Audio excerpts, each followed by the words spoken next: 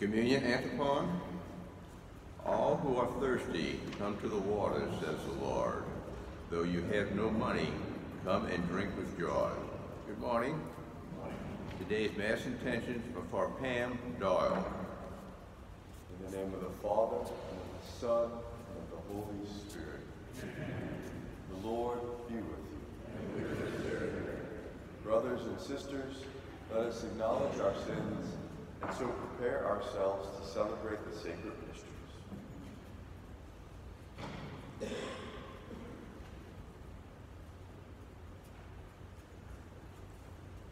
Lord Jesus, you are our life-giving waters. Lord, have mercy. Lord Jesus, you cleanse us of our sins. Christ, have mercy. Lord Jesus, you are seated with the Father to intercede for us. Lord, have mercy. May Almighty God have mercy on us, forgive us our sins, and bring us to everlasting life. Amen. Let us pray. May the venerable exercises of holy devotion shape the hearts of your faithful, O Lord, to welcome worthily the Paschal mystery and proclaim the praises of your salvation.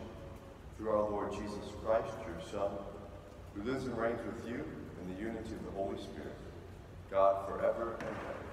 Amen.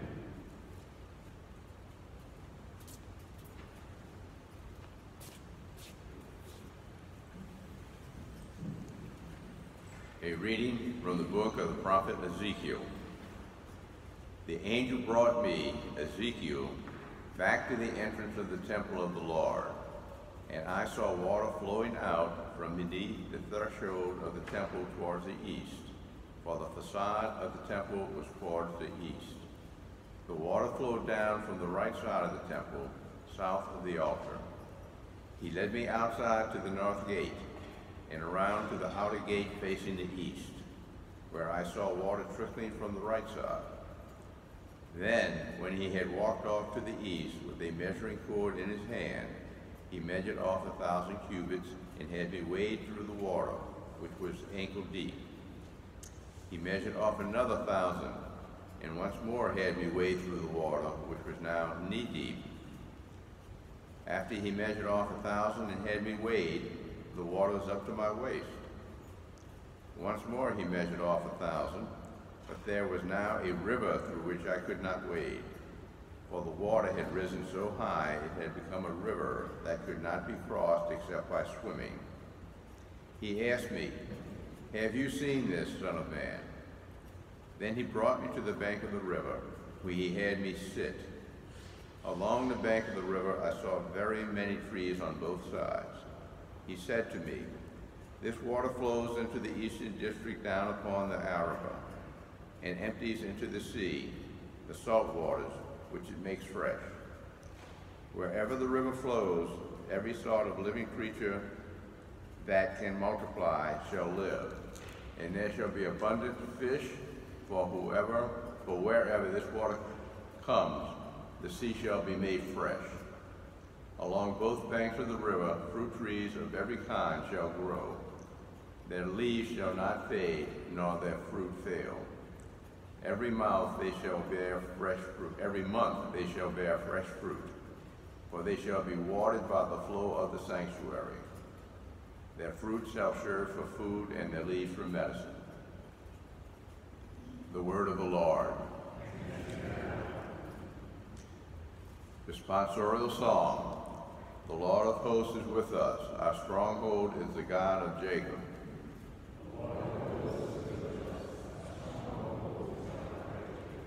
God is our refuge and our strength, an ever-present help in distress. Therefore we fear not, though the earth be shaken and mountains plunge into the depths of the sea.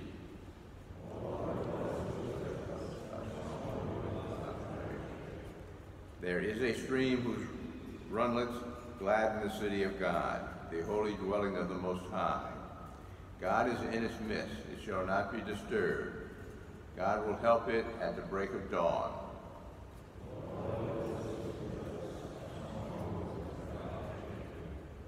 The Lord of hosts host is with us. Our stronghold is the God of Jacob. Come, behold the deeds of the Lord, the astonishing things he has wrought on earth.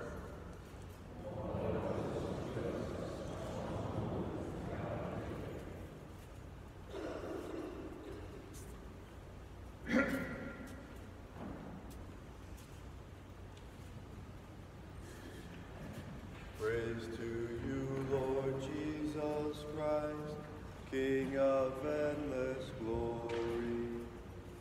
Praise to you, Lord Jesus Christ, King of endless glory. A clean heart create for me, O God, and give me back the joy of your salvation. Praise to you, Lord Jesus Christ, King of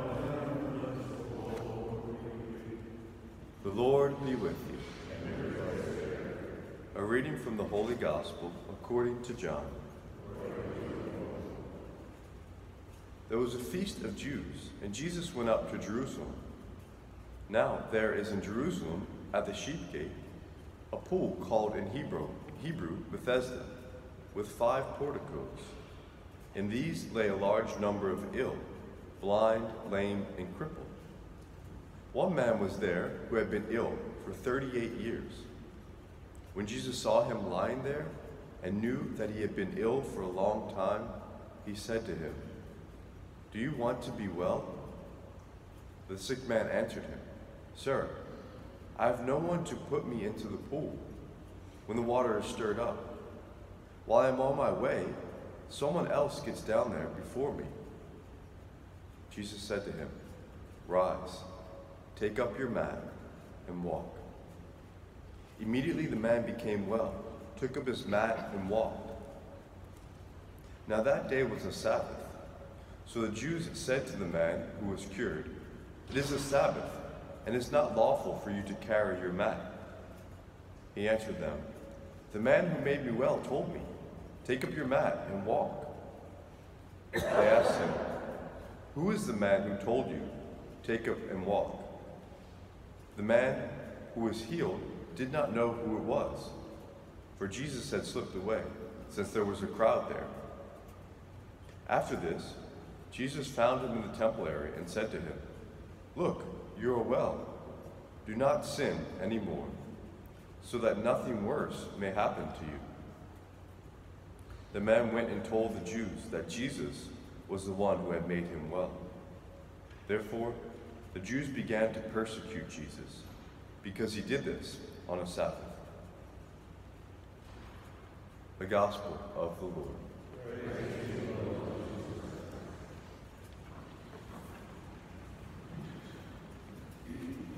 So Ezekiel is led by the angel into the waters. He walks 1,000 cubits and the water is ankle deep.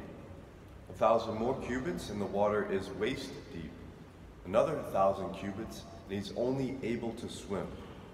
Unfortunately, in southern Louisiana, in the city, we are all too familiar with rising waters.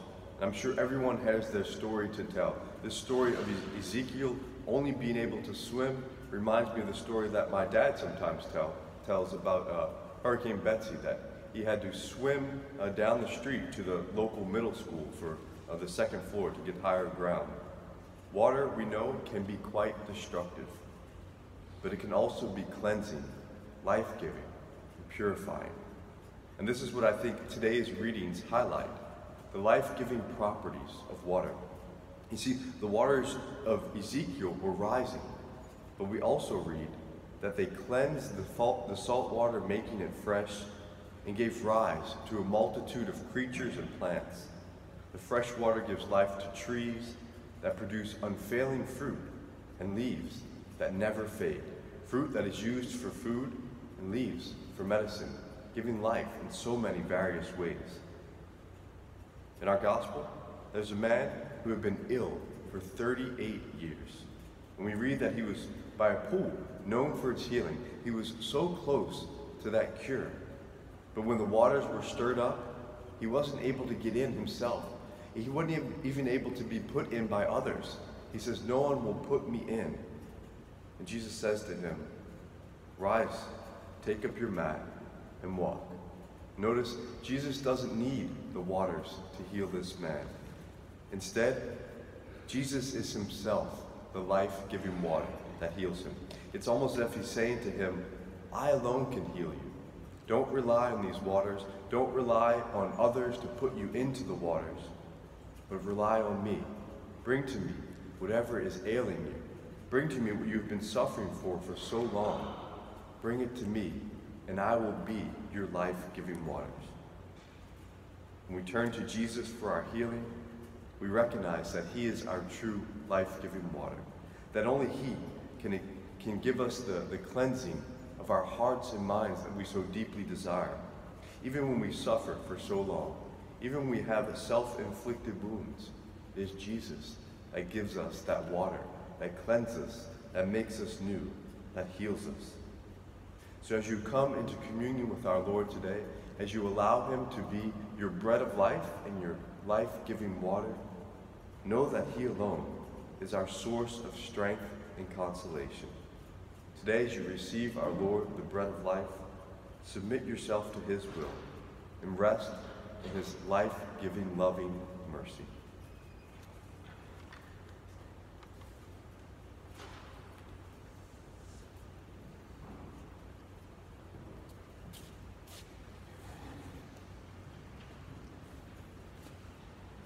Together, we bring the following prayers and petitions for our families, for our friends, for ourselves, and for the world.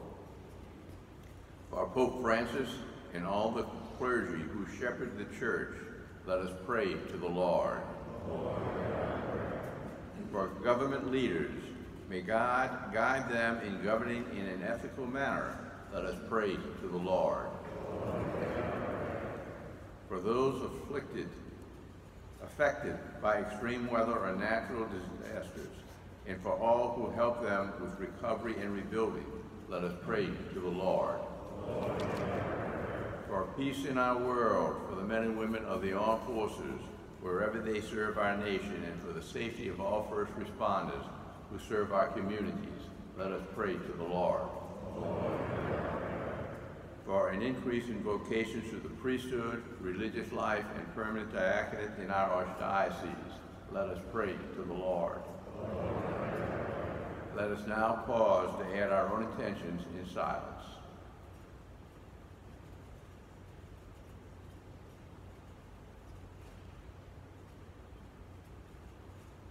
Let us pray to the Lord. Lord God, you gave us your Son to be our cleansing, purifying, restoring waters. May all who drink from him have eternal life. And please hear and answer our prayers, for you live and reign forever and ever.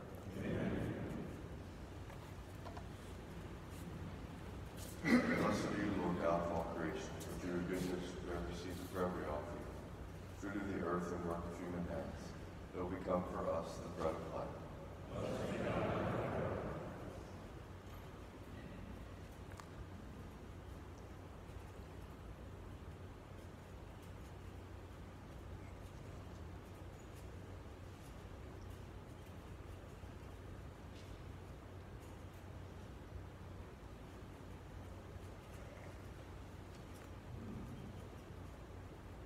Blessed are you, Lord God of all creation, for through your goodness we have received the wine we offer you.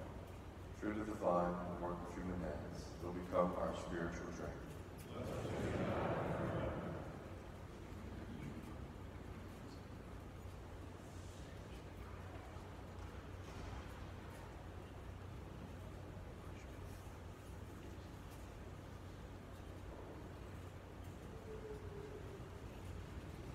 Pray, brothers and sisters, that my sacrifice and yours may be acceptable to God, the Almighty Father.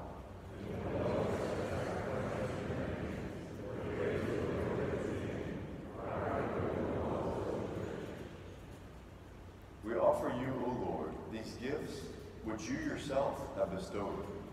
May they attest to your care as Creator for this our mortal life, and effect in us the healing that brings us immortality. Through Christ our Lord. Amen. The Lord be with you. Lift up your hearts. Let us give thanks to the Lord our God. It is truly right and just, our duty and our salvation, always and everywhere to give you thanks, Lord, Holy Father, Almighty and eternal God. For through bodily fasting, you restrain our faults, raise up our minds, and bestow both virtue and its rewards, through Christ our Lord. Through him the angels praise your majesty, dominions adore and powers tremble before you. Heaven and the virtues of heaven and the blessed seraphim worship together with exaltation. May our voices, we pray, join with theirs in humble praise as we acclaim, Holy, holy, holy, Lord God of hosts, heaven and earth, Hosanna, blessed is he who comes in the name of the Lord, Hosanna.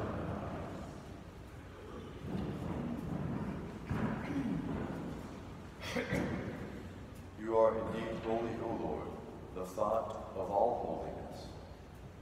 Make holy, therefore, these gifts, we pray, by sending down your Spirit upon them like the dewfall, so that they may become for us the body and blood of our Lord Jesus Christ.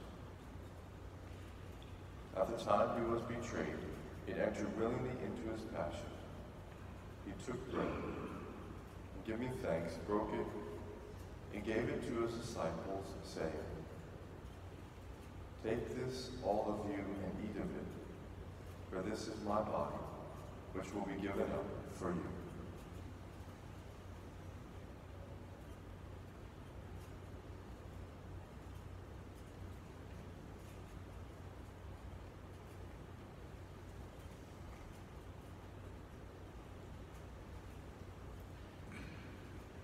In a similar way, when supper was ended, he took the chalice, and once more giving thanks, he gave it to his disciples, saying, "Take this, all of you, and drink from it, for this is the chalice of my blood, the blood of the new and eternal covenant, which will be poured out for you and for many for the forgiveness of sins. Do this in memory of me."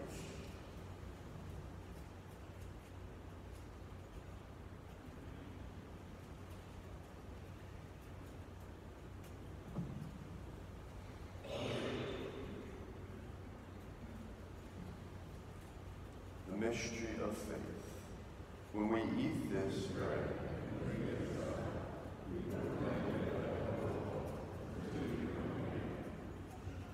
therefore, as we celebrate the memorial of his death and resurrection, we offer you, Lord, the bread of life and the chalice of salvation. Give me thanks that you have held us worthy to be in your presence and minister to you. Humbly we pray that partaking of the body and blood of Christ, we may be gathered into one by the Holy Spirit. Remember, Lord, your church, spread throughout the world, and bring her to the fullness of charity, together with Francis our Pope, and Gregory our Bishop, Cherie his assisting bishop, and all the clergy. Remember also our brothers and sisters who have fallen asleep in the hope of the resurrection, and all who have died in your mercy. Welcome them into the light of your face. Have mercy on us all, we pray, that with the Blessed Virgin Mary, Mother of God, with Blessed Joseph, her spouse, with the blessed apostles, and all the saints who have pleased you throughout the ages, we may merit to be co-heirs to eternal life, and may praise and glorify you through your Son, Jesus Christ. Through him and with him and in him, O God, Almighty Father, in the unity of the Holy Spirit, all glory and honor is yours forever and ever. Amen.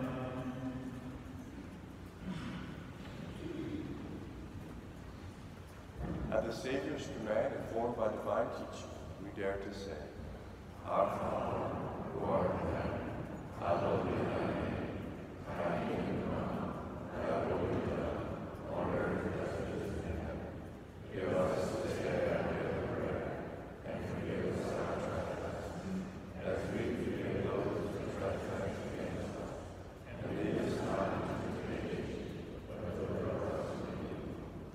Deliver us, Lord, we pray, from every evil. Graciously grant peace in our days, that by the help of your mercy we may be always free from sin and safe from all distress, as we await the blessed hope and the coming of our Savior, Jesus Christ.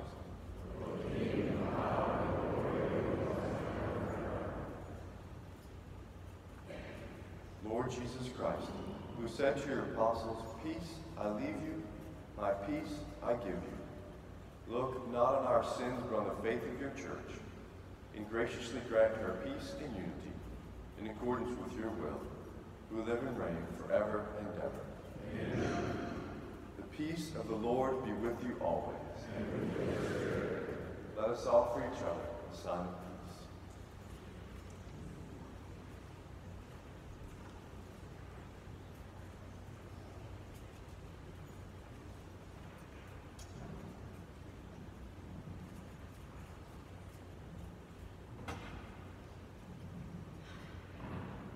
Lamb of God.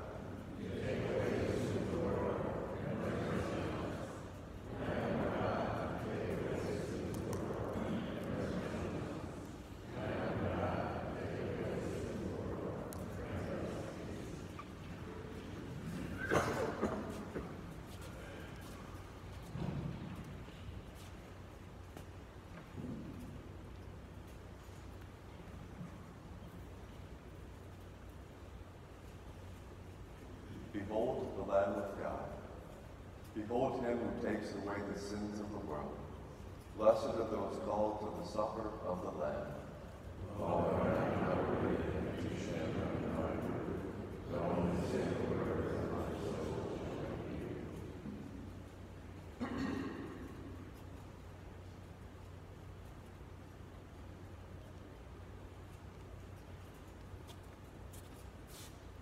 Communion antiphon. The Lord is my shepherd, there is nothing I shall want. Fresh and green are the pastures where he gives me repose. Near restful waters he leads me.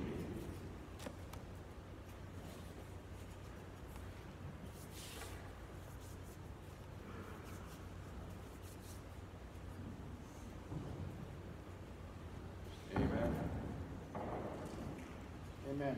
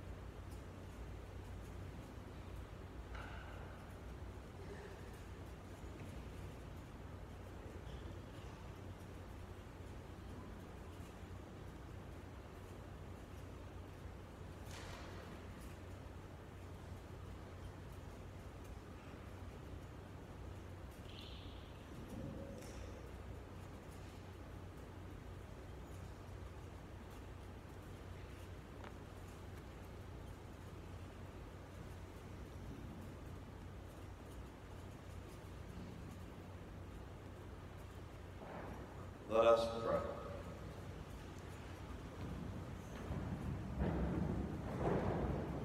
Purify our minds, O Lord, we pray, and renew them with this heavenly sacrament, that we may find help for our bodies now and likewise in times to come. Through Christ our Lord. Amen. Bow down for a blessing. Grant, O merciful God, that your people may remain always devoted to you and may constantly receive from your kindness whatever is for their good. Through Christ our Lord. Amen. Quick announcement that this evening upstairs in the parish center, they'll have a praise hymn prayer group with praise and worship music and opportunity to share with faith in Scripture. So all are invited to that. The Lord be with you. Amen. May Almighty God bless you, the Father, the Son, and the Holy Spirit. Amen. Go in peace, glorify the Lord by your life. Thank you, God. Saint Michael, the Archangel, defend us in battle, to be our protection against the wickedness and snare